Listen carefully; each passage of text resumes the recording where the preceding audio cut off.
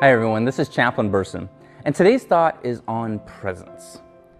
After the Japanese attack on Pearl Harbor, the U.S. became worried about the threat of Japanese Americans collaborating with the Japanese military.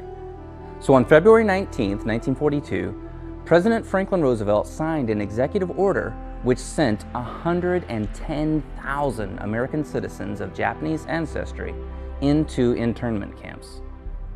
Though some may have felt that it was unjust, at least one person decided that he would do something about it. Ralph Lazo was a Mexican-American high school student in California who had many Japanese friends in school. And when these friends were sent to the Manzanar internment camp with their families, Lazo decided to join them. And so he sat next to them on the train. Though the name Manzanar means apple orchard, in reality, it was a dusty desert. He could have left any time that he wanted to, yet he chose to stay there in the camp, where he entertained orphan children, he organized activities to keep others' spirits up, and he was even elected class president.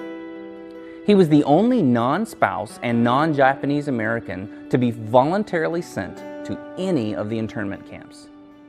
And in 1944, Ralph Lazo was inducted into the Army, where he helped liberate the Philippines and was awarded the Bronze Star for heroism in combat. After the war, Lazo spent a career teaching and mentoring disabled students while continuing to fight for justice for interned families, which led to the Civil Liberties Act of 1988 and an official government apology. The book of Job, when Job loses almost everything, Job's three friends aren't the best models of friendship. But what they did do right was to be present. They wept aloud, they tore their robes, and they sat with him in the ashes for 7 days without saying a word. The story says that they did this because they saw that his grief was very great. The author and educator Parker Palmer was also the benefactor of Pure Presence, which got him through a long and dark depression.